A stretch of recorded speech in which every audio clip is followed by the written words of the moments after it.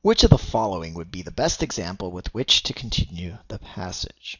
So we're talking about cognitive dissonance in the passage, and it's the idea that people unconsciously alter their perceptions and evaluations of reality. So they change the way that they think. So we wanted an example of that. So we go back to our answers here, and we start with A. Someone who had opposed school integration, so they're against school integration, they oppose it, may come to accept or even favor. So we go from this negative to this positive. This is the altering of perceptions that underlies or defines cognitive dissonance. So that's perfect. So let's circle that answer and let's see why the other ones are incorrect. B. A traveling salesman who is terrified of flying may continue to subject himself to this frightening experience if his job demands it.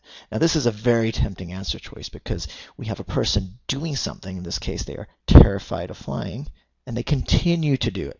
However, what defines cognitive dissonance is this altering of perceptions. So they continue to subject themselves to this frightening experience. So they're not changing the way they think about it. So if B were the answer, which it's not, it would have to be something like a traveling salesman who was once terrified of flying suddenly convinces himself that it's actually fun because he has to fly. That's the altering of perception, and we don't have that here. So B is out. C, a brother and sister who dislike each other may disguise their feelings around their parents to avoid being punished. No, there's no altering in perceptions there, just some manipulative behavior going on.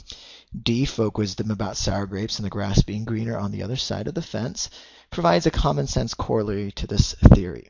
So we're talking about common sense here. I'm talking about altering our perceptions. And then with E, although some prisoners who tell their parole boards that they have recognized the error of their ways may be lying to gain an early release. And once again, we have a motive here for behavior, for lying or manipulative behavior. It doesn't really talk about altering perceptions. So E is out. And again, our answer is A.